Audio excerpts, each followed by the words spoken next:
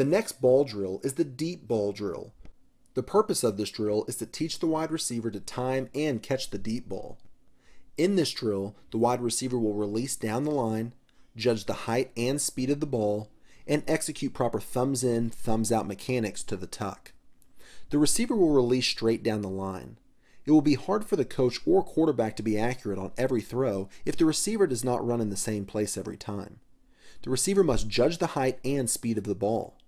A receiver that can adjust to the height and speed of the ball will give himself a better chance of catching the ball.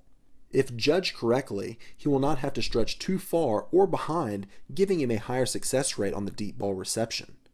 The receiver should execute proper thumbs in or thumbs out mechanics and watch the ball into the tuck. Most deep balls will be above the waist and in front of the receiver. He should use thumbs in mechanics on these throws. If the deep ball is thrown over the shoulder, the receiver will have to adjust his hands to a thumbs out position. Remember, practicing the deep ball in a confined area gives the receiver better reps. He must not be lazy with his feet in this drill.